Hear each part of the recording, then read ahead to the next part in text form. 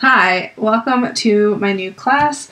This video is going to be on adding texture to your illustrations in Affinity Designer. And the way that we're going to be adding in some simple, easy texture is by using brushes. So this is the one place that I have been able to find brushes specifically for Affinity Designer. So gumroad.com/Ren, and I'll leave a link below. If you go to this website, there is a sample pack, and it has enough brushes to get started, and you can get the feel of them, and if you like them, he has 3 sets that you can buy. So drawing, painting, or drawing and painting.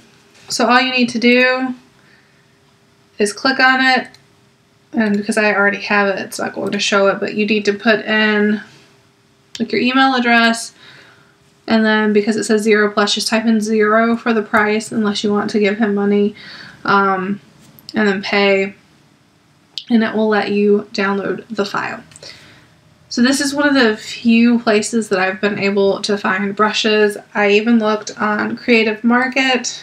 You may be able to look and find them. Maybe I'm not typing in something correctly, but I wasn't able to find them. Hopefully in the future somebody will start creating them. They are worthwhile signing up for if you're not already a member of Creative Market. I've gotten a lot of really, really great stuff from there.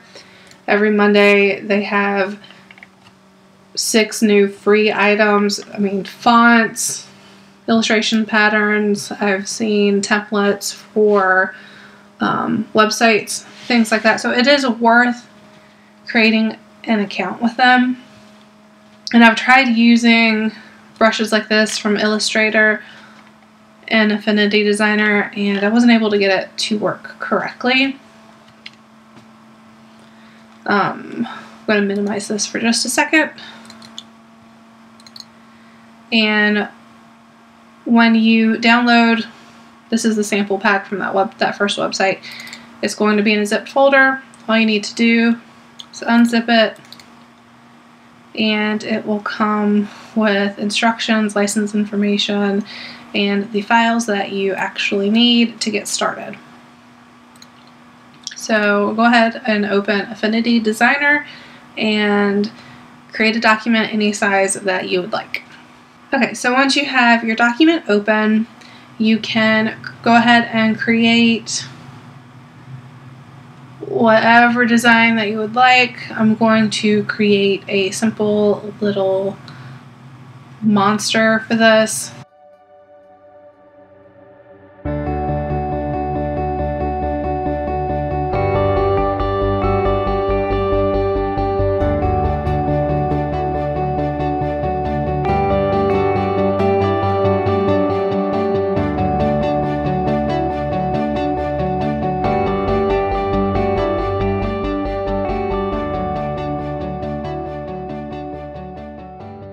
Okay, once you have a good start to your illustration, if you go to your brushes panel, which is 3 over from color,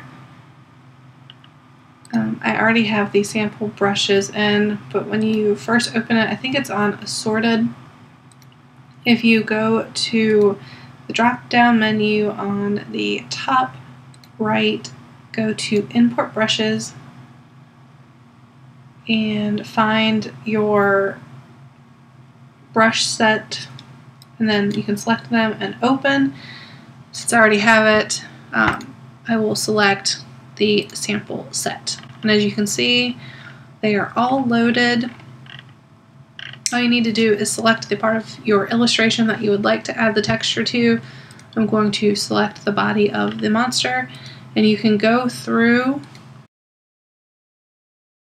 Okay, so if the stroke is not the same color as your illustration, all you need to do is go to your color, select your eyedropper, select the same color as the part of the illustration that you're adding the texture to, select your stroke, and then change it to the color. But back in brushes, I would just go through and click until you find the one that looks the best on your illustration or that you like the most. I think for now I'm going to stick with the Picasso brush. And another thing, if you are not sure about the brush, go into your stroke panel, which is directly to the left of brushes, and change the width. You may like it more if you decrease or increase the size. And I would suggest not adding the texture to every single element of your illustration because it can become a bit much and it's hard on the program itself. I've had issues in Illustrator where it gets really sluggish. I haven't had that issue in Illustrator yet, but if you start adding in a lot of the textures, it can really slow things down. So another thing I like to do with the brushes, I like to go in, select your vector brush tool, and I like to go in and add in some details to the back, so you can play with it a lot, as you can see.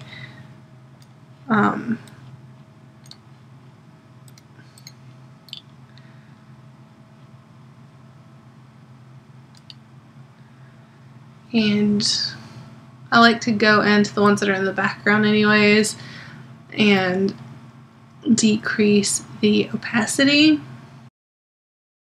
so that it blends in a little more.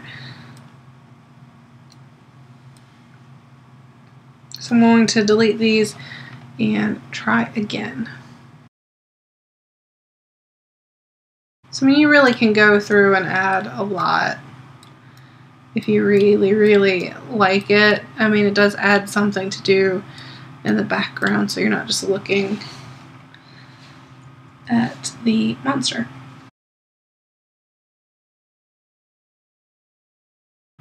So I hope to see you in the next class. Don't forget to hit subscribe, and you can always follow me on any of my social media. Bye!